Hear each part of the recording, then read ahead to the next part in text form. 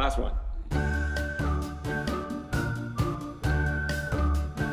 Our composer, Brian Tyler, who's a huge Mario fan. I've been playing since I was a kid. So you can hear the Mario music playing in the game, but in your mind, it's like a whole other world. Yes! I wanted to capture that feeling I had when I was a kid growing up playing.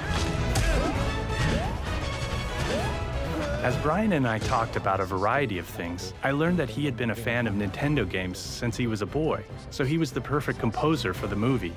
The original music for the Mario game is immediately recognizable. And sometimes it's just a little hint here or a little flourish there.